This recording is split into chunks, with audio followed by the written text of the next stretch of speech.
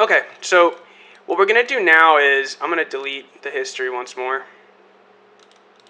And we're going to use a command called duplicate special. And we're going to basically make an aggregation of this that's going to look kind of unique because we're going to start working with some of the features that we've started building. And then we're going to deform it a bit. We're not going to get too much into the deformers, but I just want to go over a couple of different techniques to get some quick results with geometry. So let's go up to Edit and go down to Duplicate Special and open that tab. So we get the Duplicate Special options here. So we need to specify where we want our pivot to be, because it will start that from the pivot position that we specify. So we're going to do instances, and we need to specify how much we want it to translate in which axis, whether we want it to rotate, etc., and the number of copies. So I want 6 copies going in this direction, which is our z, which would be x, y, z here. And I'm going to keep the 8 units, and I'm going to go down to the number of copies, specify 6, and keep the rest of it the same. Make sure that you're under instance. And let's just hit apply and see what happens. Great, so we've made an aggregation that's moving incrementally 1 unit in the y and 8 units in the z as it's making a copy, or it's making an instance, I'm sorry. So what's pretty interesting about instancing, and if we go to the top view, you will see, let me close this out. And I'm going to Alt-B to change the background color. So I'm going to go down to here, and say I wanted this. It's like, well, this looks interesting, but let's change this a bit. So let's modify this point, this position here. What's great about the instance is it actually will instance, and it will make all the changes happen for every single one of these versions that's been instanced across, which is pretty fantastic. So if we hit 3, we can start to get an idea of what that starts to do.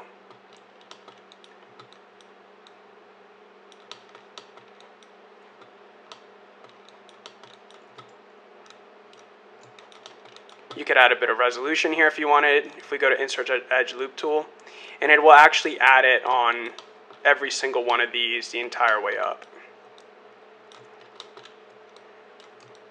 You can select those, scale them out if you wanted.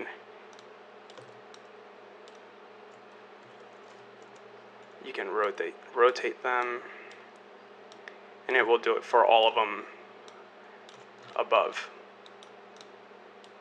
Great, so let's keep that as it is for right now.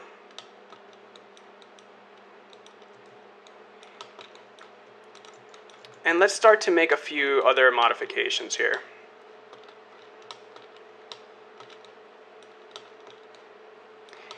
I'm going to go ahead and go back to the perspective. And I'm going to bridge across from these two, but I'm going to scoot them out a little bit first. So I'm just going to select these the entire way across.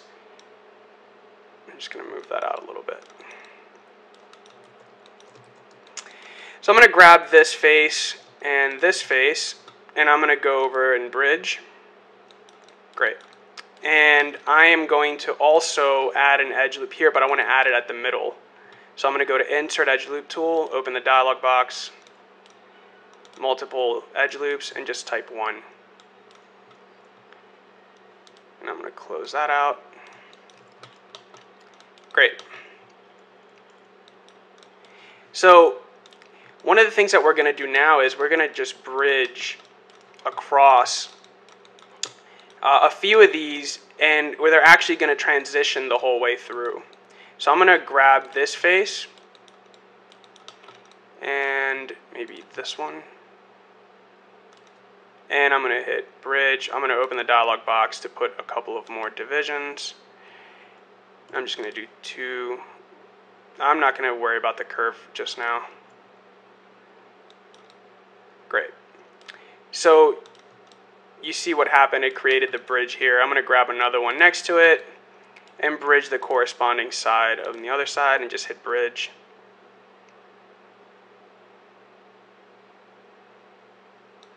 Great. You can hit 3 and preview that.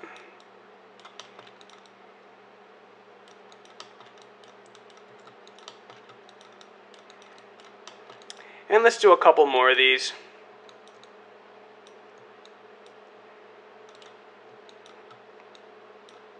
Maybe this one and this one.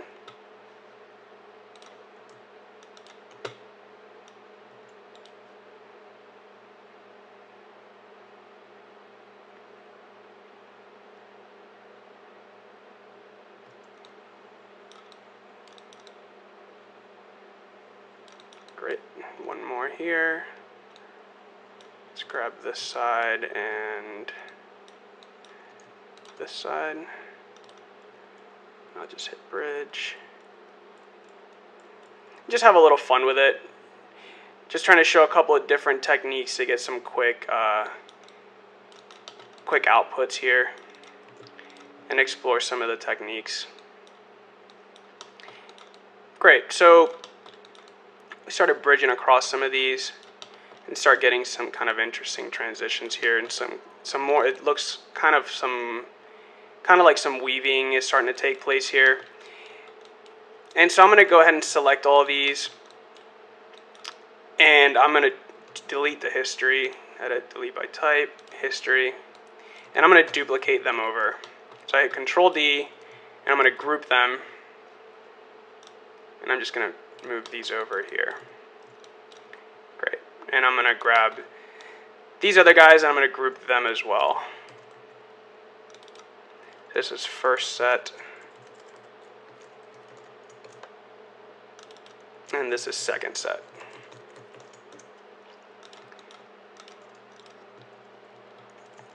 And I'm going to hide those. So I'm going to go back up to the top view. And let's have a look at what we have here. So what's great is if you hit 3, you'll the history is still linked, not the history, but the instancing is still linked here. So what I want to do now is say, okay, well, we have this set up. I'm going to go ahead and start maybe adding a deformer here to try to get a little bit of more shape and a little bit more changing within each one of these sections. One thing that we'll look at later, further down the line when we start talking about animations, is how to transition from one shape into another shape through a sequence and have access to those transformations, those morphological changes that we're going to look at as well. So for now, let's go ahead and just combine this. Let's select these guys and go up to Mesh, Combine. And we're going to go in the hotbox and go to Create Deformers right here and to Lattice. And if you don't see the Create Deformers, you go to Hotbox Controls and you can do Show All. Create Deformer, Lattice.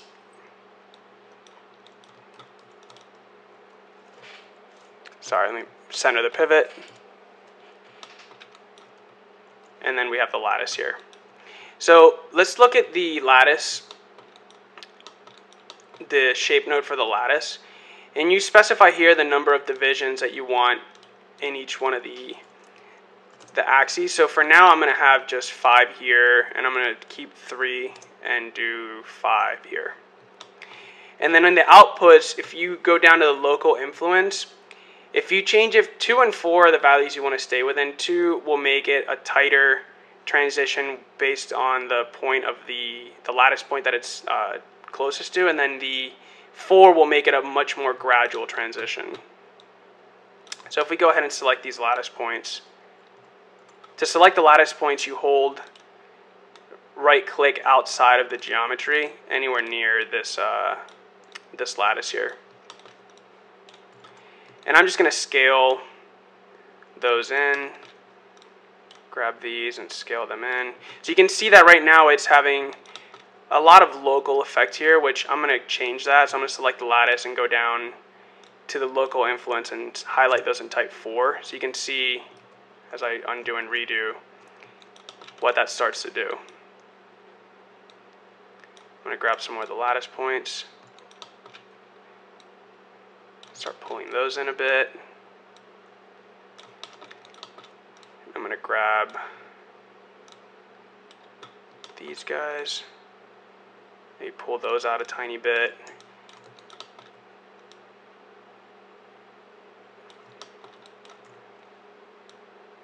You can start shifting some of this around if you'd like to make it a bit more tighter in some areas.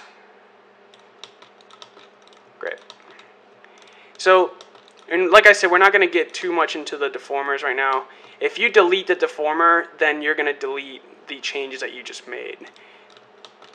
So if you want to get rid of the deformer, you have to delete the history of the polygon, and it will, if we do delete by type in history, we'll delete the lattice but still keep the deformation. Or we can Control D and duplicate it over, and now this duplicate will have the transformations and the lattice won't be bound to it anymore. Great, so now that we have this part, I'm going to go back to perspective and I'm going to isolate this. And let's just have a look at what we have. So you can see that this is, of course, looks very jagged and low resolution. Well, earlier we were talking about the difference between 1 and 3. So 3 is going to be that smooth mesh preview. It's not going to be the actual geometry. So if you were to export this as an OBJ or to Rhino or to any other software, you would get the geometry that looks like this, unless you end up converting it to, or smoothing it or converting the smooth mesh preview to Polygon. So like I mentioned, this is just the preview. And I'm going to go ahead and actually convert this over. So I'm going to go back to 1, and I'm going to smooth this. So the last command that we're going to look at is under Mesh, Smooth, and let's open that dialog box. So you have a couple of options here, specifying the division levels and whether or not you want to preserve the borders, the selection borders, hard edges, etc., which will preserve these. By default, when you reset the settings, yours will look like this. So if you uncheck under the Preserve tab all 3 of these, then we will not maintain any of these borders or hard edges. And we want to keep the division levels to 1. Keep in mind that this is exponential, so jacking this value up is probably for sure going to crash your computer. So let's just keep it at 1, and you do it 1 at a time just to kind of see the amount of geometry that we have. So I'm just going to apply and hit the smooth, and it's going to think about it for a second. This is a little bit more higher res than I wanted right now, but it's fine. So now if you select it, you see that there's a lot more geometry here, and this transition starts to smooth itself out with actual geometry. So if we were to export this out, we would end up with geometry that's actually like this and not a representation. And I accidentally hit 1 more smooth just for fun. I don't recommend doing that many. This is really, really tight here versus here. So one of the ways that we could change that would be if I went back. We have a lot of resolution in one area versus another. So I'm going to undo.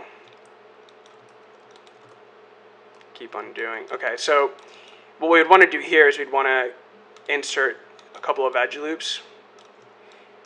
And instead of doing it here, I'm going to go ahead and open the dialog box instead of doing 1 at a time. And I'm just going to do 2.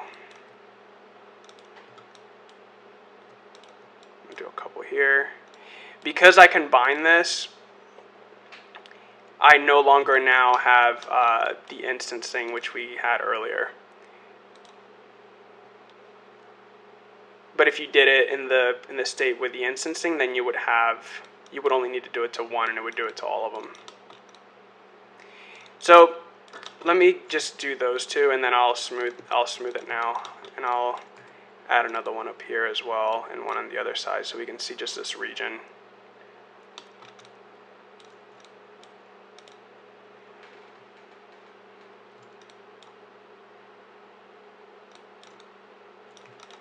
object mode, delete by type history, and I'm going to go back and do a mesh smooth. And this will now have a bit more geometry here, so you can see the difference between this one and this one. Now keep in mind, this is very, very high resolution for an example. You always primarily want to stay as low res as possible. That's why you always keep a copy of the originals. So you duplicate them, so as you continue working, you have that low resolution model that you can always go back to, like in this case here. So never make something high res that you potentially plan on going back and using again, because it becomes very, very difficult. So always keep a low resolution copy, and then you're able to kind of test and see the amount of resolution you want to add and go back and change things if you need to. Like in this case, we would have needed to change the resolution of these connections here. And there you have it.